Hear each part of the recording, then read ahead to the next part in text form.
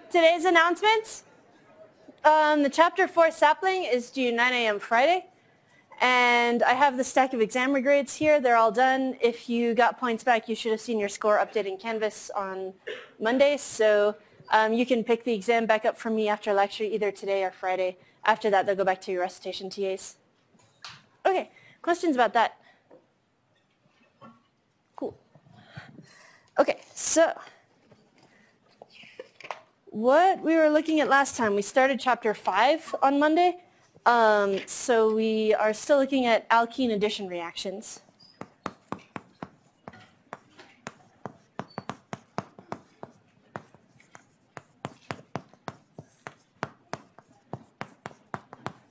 Okay, so this chapter is kind of a follow-on from Chapter 4 where we start looking at a lot more reactions.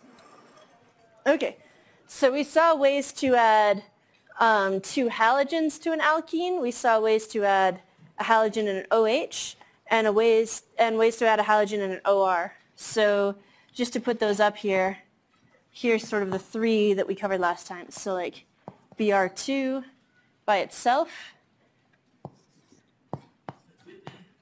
gives you 2 halogens, or Br2 and water gives you a halogen on the less substituted carbon and an OH on the more substituted carbon, or Br2 and an alcohol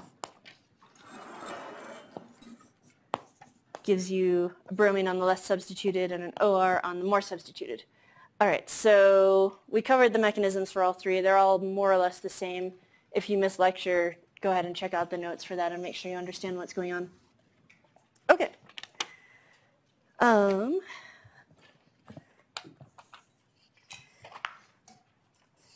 So what we're going to look at today is a mechanism that has some things in common with this reaction, but it also has quite a few significant differences as well. So this one, its name is kind of a mouthful.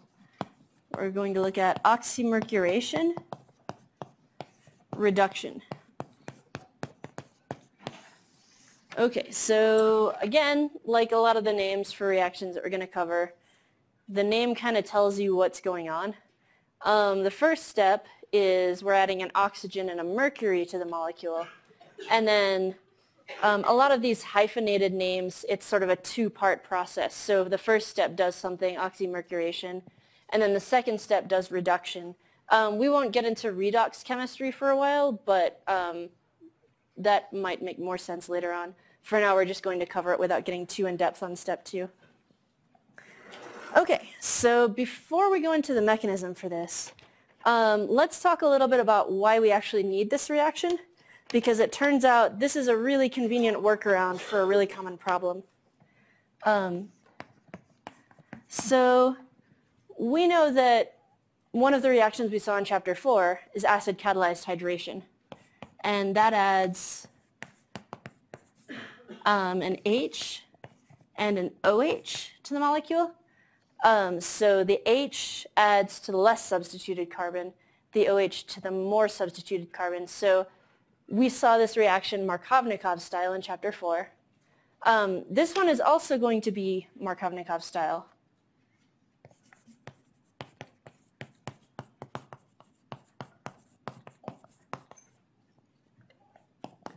So it's the same as acid-catalyzed hydration.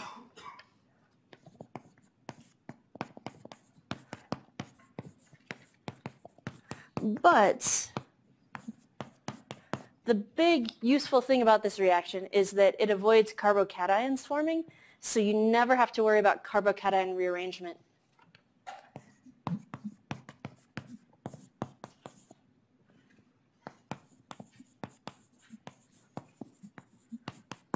So we don't have any nasty surprises as far as what the molecule is going to end up looking like.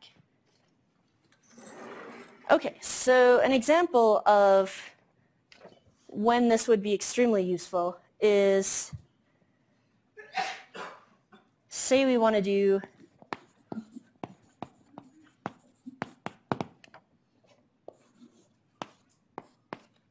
this alkene going to, isn't it? This alcohol. Okay, so you look at this, you say, okay, I'm adding an OH to the more substituted carbon of the alkene. I haven't shown it explicitly, but we can draw it in there. I'm adding an H to the less substituted carbon of the alkene. That's Markovnikov style. Why don't I try acid catalyzed hydration? But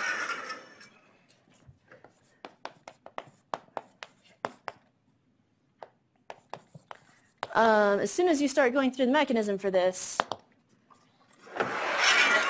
you're going to realize that this is not going to work for acid catalyzed. So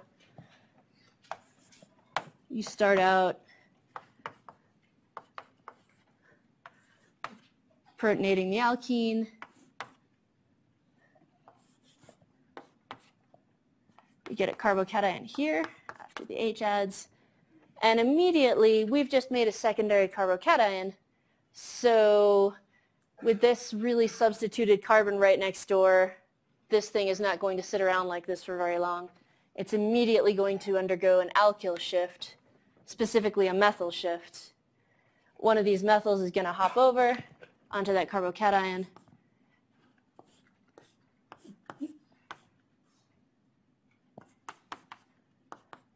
And it's going to sit around like that instead. So as a reminder, if you missed some of the lectures last week, carbocations want to be as substituted as possible, and they want it so strongly that they're actually going to shuffle some alkyl or hydrogen groups around to achieve that if necessary. So we go from a secondary carbocation to what's now a tertiary.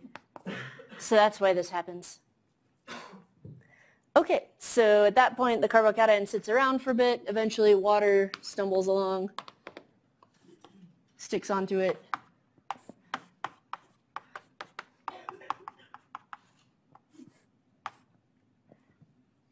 And I'm going to stop drawing this H out here just because we don't really need to keep track of it anymore. But the last step is we just need to deprotonate this.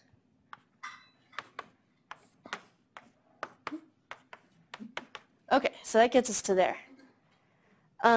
So that was not at all what we were shooting for.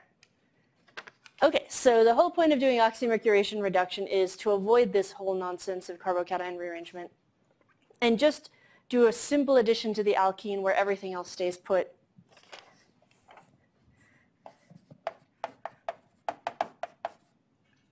And I'm going to call this oxymerc for short.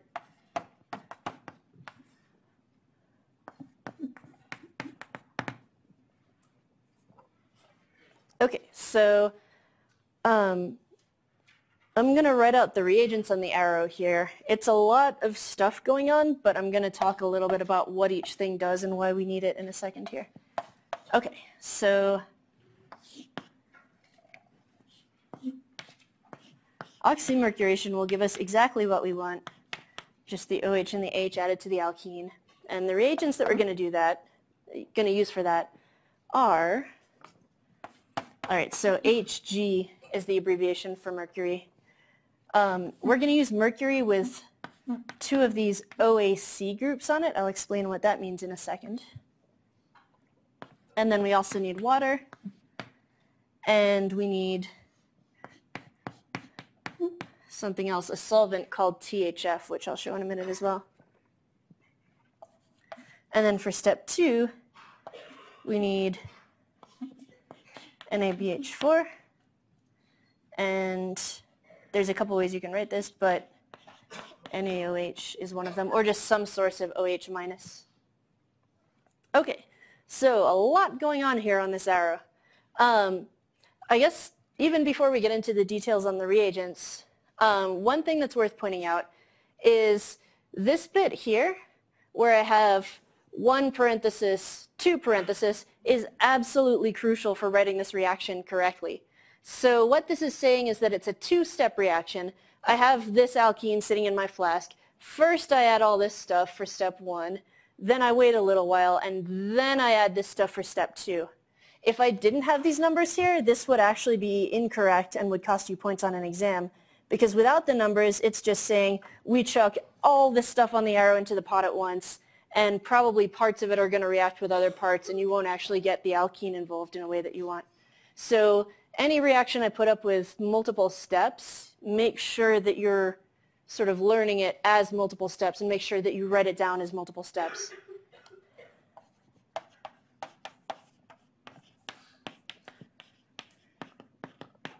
And we'll see a few other multi-steps in this chapter as well. So above or below the arrow doesn't matter at all. I kind of by convention, if I've got a bunch of stuff to write on the arrow, I split it so about half is above and half is below. But having it be step 1 and step 2 is crucial. So you could, sort of as a side box here,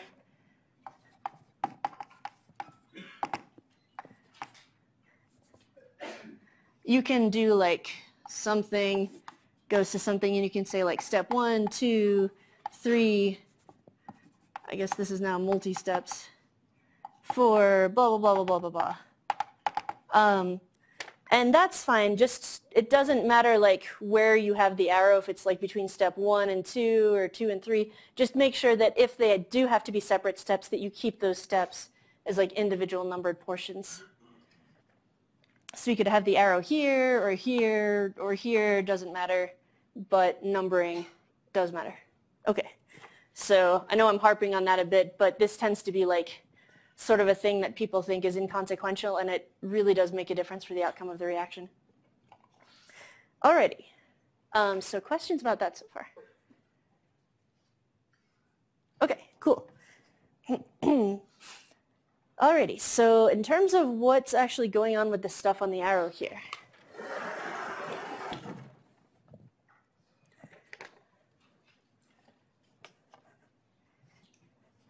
Okay, so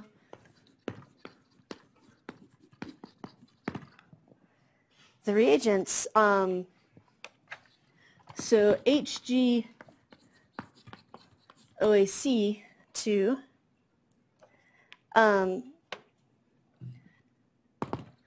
what this looks like is, obviously based on the formula, a mercury with a couple of these OAc groups coming off of it. So AC is an abbreviation that we haven't seen before. So AC is acetyl, and that's just a carbonyl with a methyl group on it. So I guess this is kind of those 2 and 3 letter alkyl group abbreviations that we've seen before. This is sort of one example that we didn't get into because technically it's not alkyl. We have a carbonyl there, which actually changes its behavior quite a bit, but it does still get its own 2-letter abbreviation, AC, which means that ACO, or OAC, depending on which direction you're writing it, is acetoxy. And that just looks like an oxygen, and then the rest of the AC group. Okay, so we're looking at mercury with a couple of these things on it. Drawing the whole thing out is kind of unnecessary. I think there is one sapling problem for this chapter where they actually do make you draw out both acetoxy groups in detail, unfortunately, because they don't have an abbreviation for AC.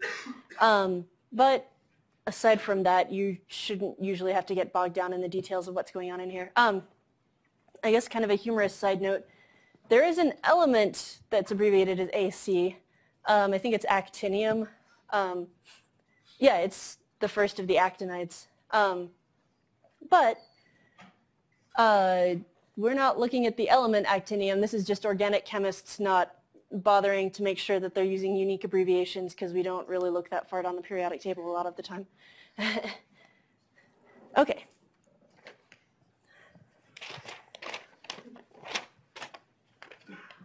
All right, so that's the mercury part of this oxymercuration reduction. Water, hopefully you're familiar with. THF is a new one, though. So this is not actually a formula at all. This is an acronym. It stands for tetrahydrofuran. And that looks like a 5-membered ring with 4 carbons and an oxygen in it. This is named after furan, which I guess based on the name is going to be this structure but missing 4 hydrogens. So it's actually got 2 degrees of unsaturation added to this.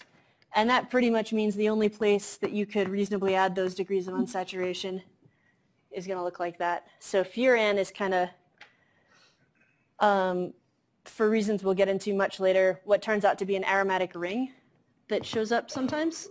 And then tetrahydrofuran is like this, but with a bunch of H's added to its alkenes, so it's all single bonds now.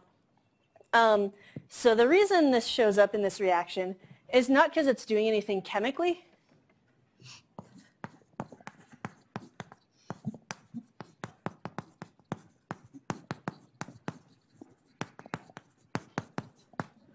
But it's a decent solvent for the other stuff we're trying to react.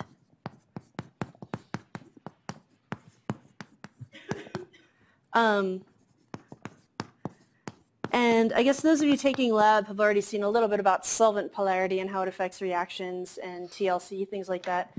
We'll talk about it in lecture in more detail in a few chapters from now. But it turns out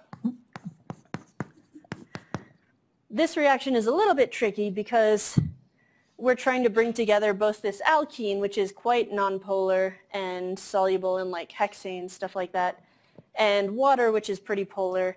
And we are also trying to dissolve the mercury acetate at the same time, which is fairly polar.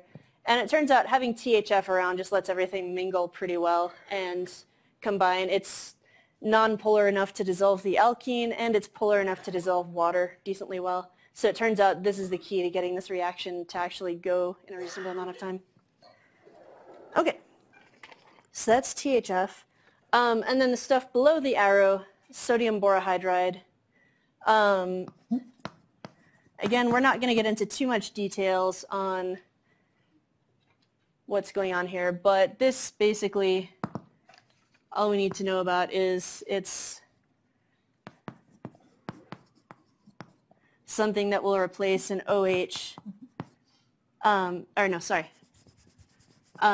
replaces a mercury with H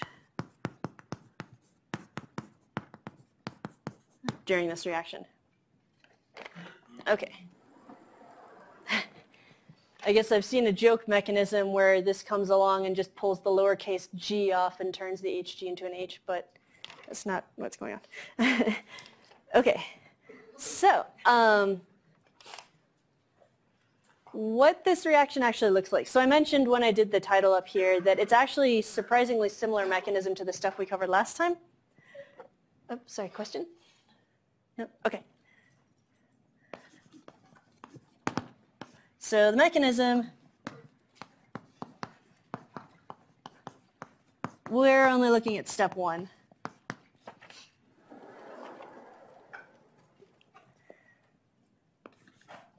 Okay, so I'm going to take an alkene again. And I'm going to take my mercury here with its 2 acetoxy groups trailing off of it. The way this normally gets covered for the time being is by showing mercury having sort of a lone pair there. That's middlingly accurate. Transition metals are a little bit different from sort of non-transition metals in terms of how lone pairs behave, but it's good enough for our purposes for now. We'll cover transition metals in OChem too. Okay, so this step is actually identical arrow pushing to when we made the bromonium ring.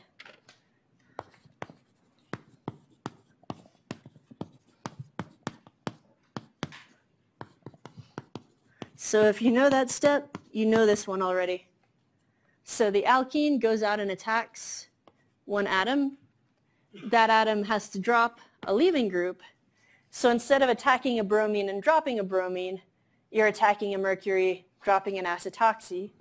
And meanwhile, the thing you attacked, the mercury in this case, is attacking back onto the more substituted carbon. So same 3 arrows, just different atoms involved. And you're still making a similar three-membered ring.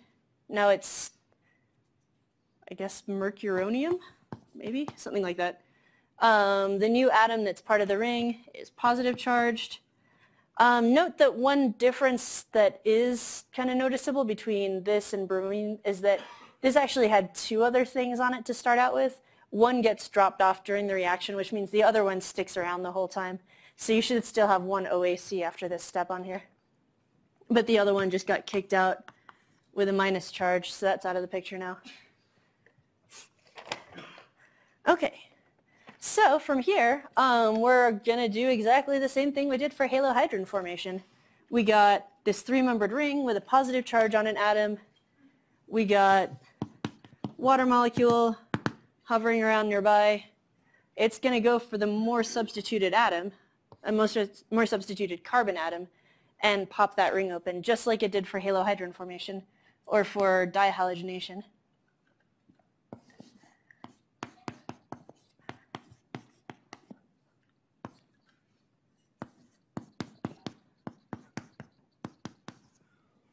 Okay, so again, just like halohydrin formation, water was neutral when it did the attack, so we'd expect to be positively charged afterwards.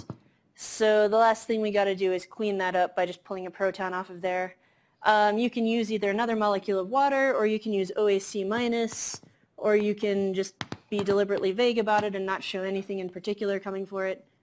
I'll just randomly choose OAC minus this time because I think that's what I have in the notes. Oh no, in the notes I use water. Yeah, so either way around doesn't matter. Okay. Okay, so we've got our HGOAC, our mercury group on the less substituted carbon, and our OH group on the more substituted carbon. Okay, so that's it. Like, for the first half of this reaction, it's oxymercuration, and we've added our oxygen, we've added our mercury, we're done. That was step one. Step two,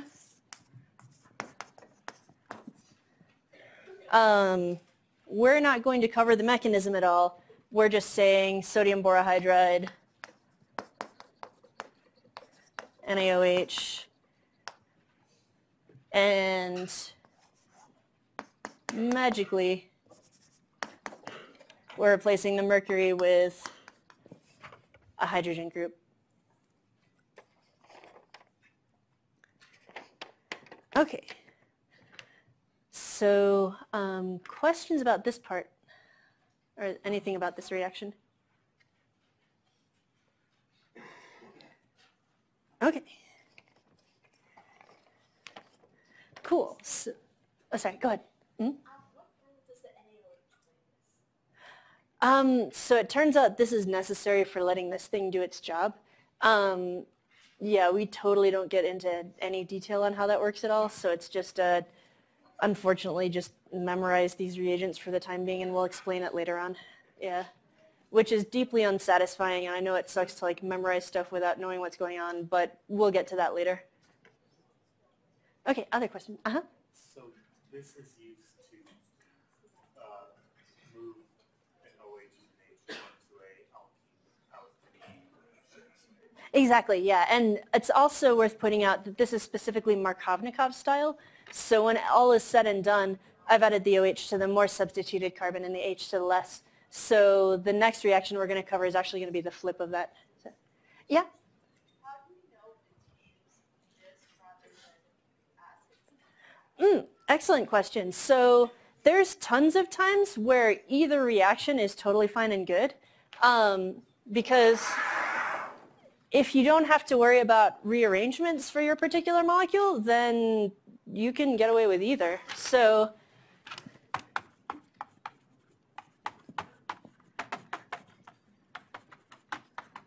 if rearrangements are not an issue,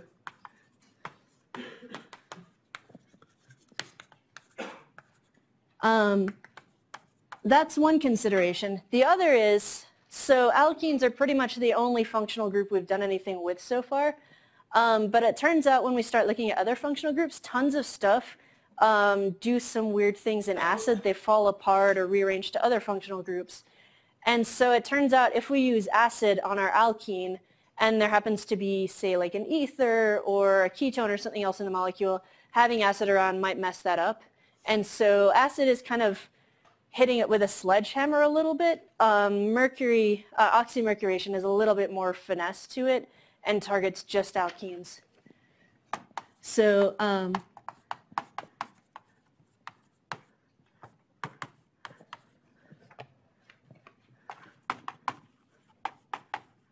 in other words, if there are no other functional groups that are acid sensitive. So this example, the simple alkene that I used up here for the mechanism, actually meets both those criteria. Like there's nothing else going on in that molecule functional group wise. And rearrangements are not an issue. So this one, I could just as easily have said, right, throw you an acid and boom, I'm done. So a lot of the time we have options. It's just sometimes we want to avoid some of those options because of unwanted side effects on the rest of the molecule. Yeah. Okay. Other questions about this before I move on? Okay, cool. Alrighty, so the next one we're going to cover is also a two-parter. And this is called hydroboration, oxidation. Okay, so again, the name tells you what's going on. First we add hydrogen and boron, and then we do something to oxidize it, which again, redox chemistry, we're kind of glossing over that a lot until the end of the semester, or close to the end of the semester. Okay, so ultimately, what we're going to do is add H and OH, but we're adding it what's called anti-Markovnikov style.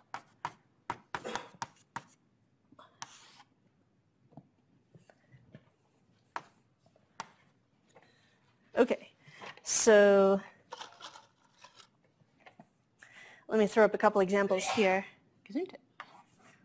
So alkene, and again, there's a bunch of reagents here. I'll write them up first, and then we can talk about what they mean afterwards. But it is important to point out that this is a hyphenated name here, hydroboration, then oxidation. We should expect to see step 1 on the arrow, then step 2 on the arrow. This is going to be a two-parter. Okay, so first up we're going to use BH3. And then we're going to use a bunch of reagents that are all H's and O's. So H2O2 is hydrogen peroxide. H2O is water. And OH minus, which you can also see written as like some specific hydroxide like NaOH or KOH, is base. Okay, so we're doing the same addition to an alkene thing. The pi bond's going away. But instead of adding an OH here and an H here, we're doing it the other way around. So OH adds to the less substituted carbon and H to the more.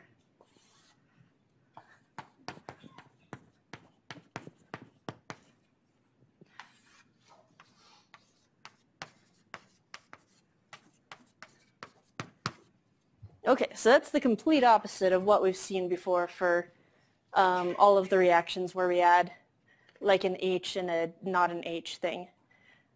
So we're going to have to figure out why that's happening, which we can understand by looking at the mechanism in a couple minutes here. Okay, one more example. Here's our alkene, and let's use BH3. H2O2, H2O, OH minus.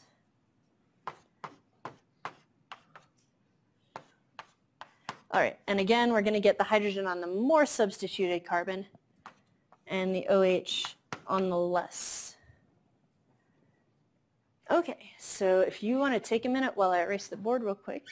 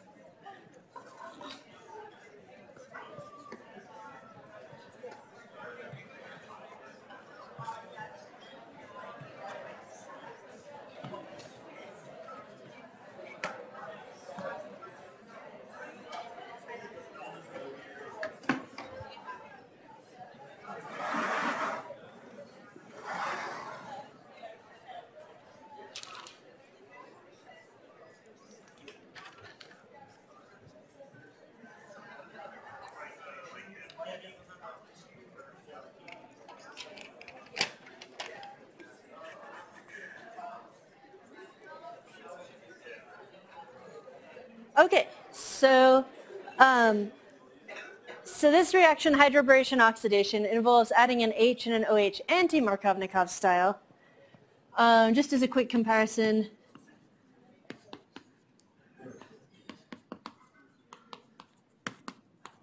so compared to acid catalyzed or oxymeric reduction,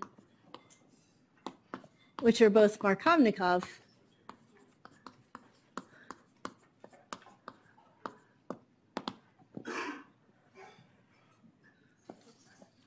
where we take the same alkene, we hit it with H3O plus, and we're adding the OH to the more substituted and the H to the less substituted.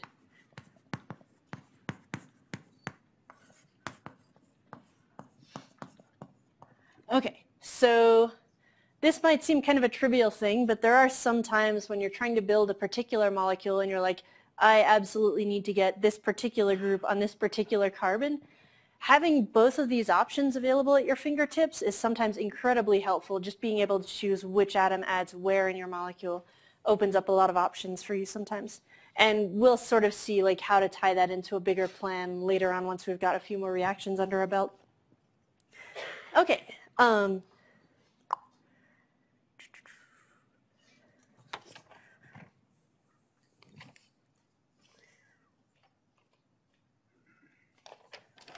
So a couple more things about the reagents that we're using before we go on.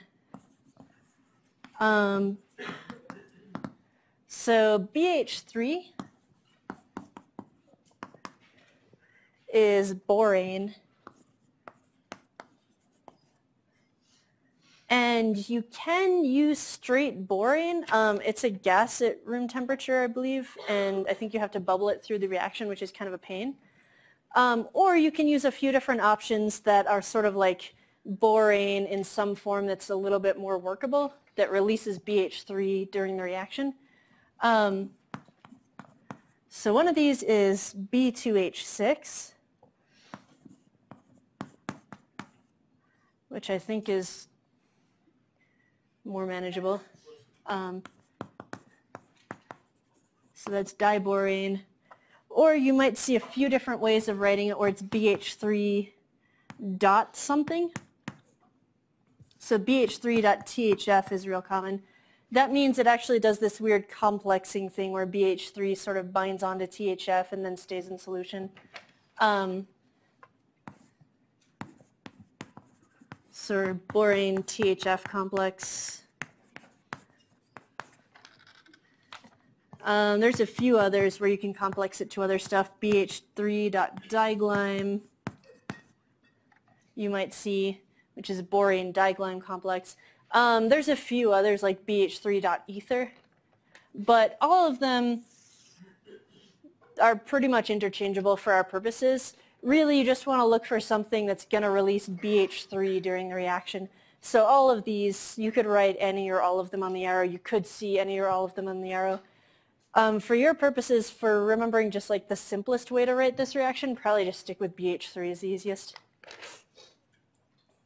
Okay, so the mechanism for this, it helps to remember that BH3 is actually an atom with an unfilled molecule with an unfilled octet on boron.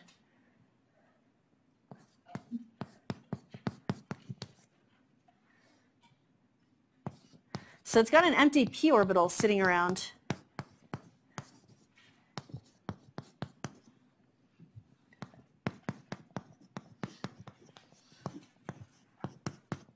So if we're going through and looking at sort of the frontier molecular orbitals on this reaction again, that might actually sort of help explain or help you remember why things happen the way they do. Okay, so we've got our alkene here.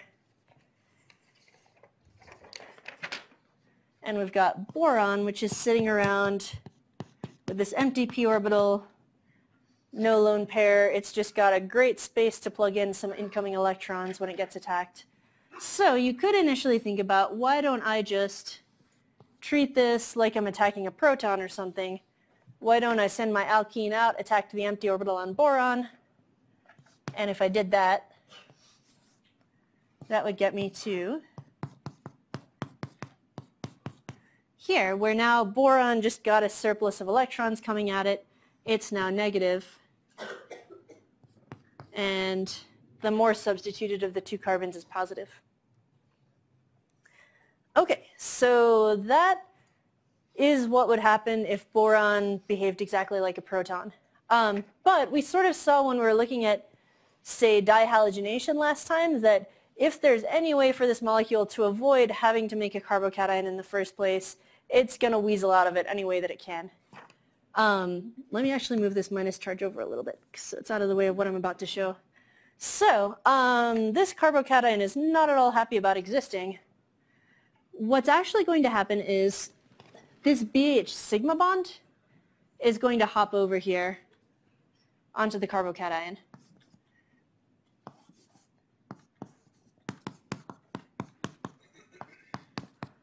And end up adding an H onto here. Okay, so this all looks like reasonable arrow pushing. We've got high electron density attacking low electron density, and then the same thing again. But again, kind of like dihalogenation, where I showed like a reasonable mechanism if we assume it starts out the same as other stuff we've seen. Showing it this way kind of implies that there's a carbocation forming during the reaction, which then immediately gets sorted out. But when people actually look at this reaction spectroscopically, they see that there is never any actual carbocation that gets formed. So again, just like I did for dihalogenation, this is not really part of the mechanism. This is not an intermediate that ever exists as its own like separate thing.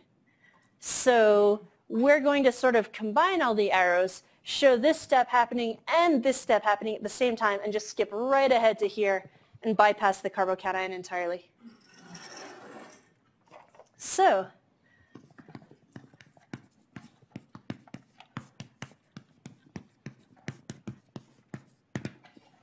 what actually happens is we have the alkene here. We have borane down here. Alkene goes out and attacks boron, and simultaneously one of the BH bonds slides over onto the more substituted carbon, which is kind of crucial for the final outcome of how this reaction ends up working out.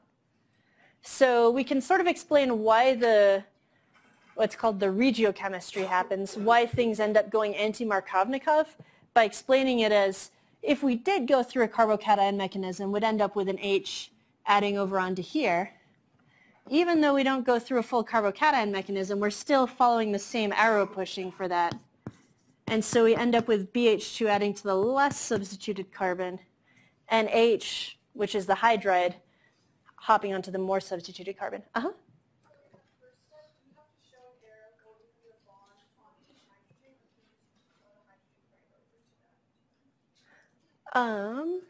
On this one here? Well, so we are showing it breaking, but we're not showing the electrons dumping onto the H. We're showing the BH electrons going into a new CH bond. Yeah, if that makes sense. So yeah, you can go ahead and, I guess this would be a like bonds to one atom become bonds, become a different bond to that atom move, where like the H is taking its bond electrons and using them to make a new bond to carbon, if that makes sense. Yeah. Okay, so other questions about that stuff? Okay, cool.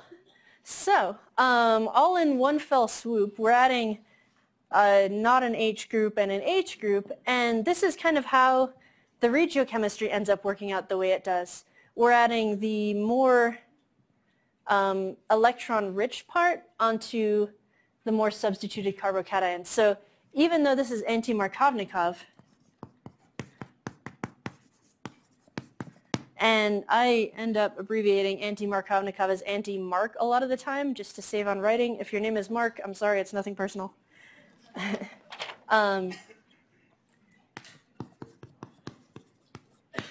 So it's an anti-Markovnikov outcome, where I've added the not an H group onto the less substituted carbon.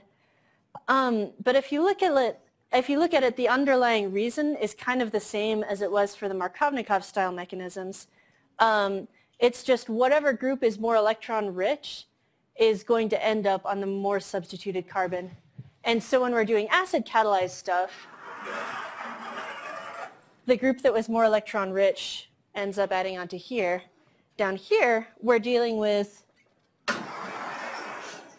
some H's that are acting more like hydrides, where they have electrons of their own to go spend in making bonds. And so they end up on the more substituted carbon. Okay, so I guess we need to finish this up. We showed the mechanism for step 1. We're not actually getting into the details on step 2. If you're curious what's happening, I think the study guide actually goes into more detail on it. But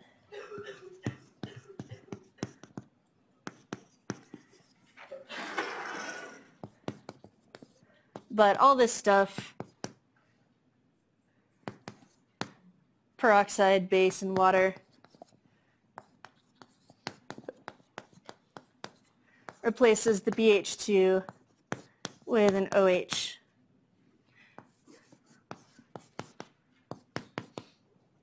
So like that. So really step 1 is the only part that we look at, because by this point things are already set in terms of regiochemistry. The carbons have already got their H or not an H group, and then all we need to do is just tweak the particular details of what that not an H group is. Okay, so other questions about that reaction? Yeah? So if you dye boring instead of boring, would you just have more boron? So diborane actually does split apart reversibly into boron, so it's still like for any of these reagents, it's just going to be BH3 that you would show for the mechanism. Yeah, although that does raise one more question, which I'm going to cover in like the 2 minutes I have left here. And that is, what's going on with the other 2 H's out of my BH3? Because it turns out each BH bond can do this with a separate alkene. So you can have up to 3 times of this reaction happening per BH3 molecule. So in other words, we do, for example, bloop, bloop.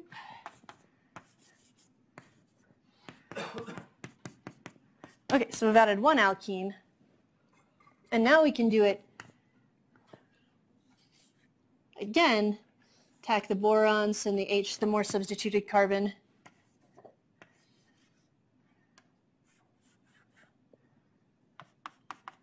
Like that. And then we can do it one more time. I think I have one too many carbons up there. Okay. Do it once again.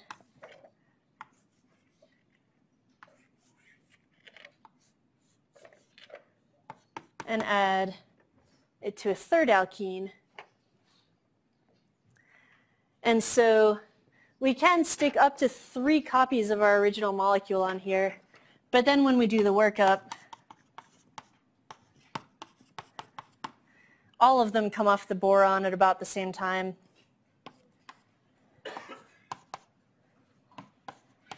And so the end result is the same. So if we're doing this on a test, you are okay to show just 1 copy of the alkene per borane molecule. You don't have to show this, but it does mean that economically and practically this reaction you can get away with using only 1/3 as much borane as you might expect. So it's a 3-to-1 stoichiometry. Okay. Any questions about that? Okay, cool.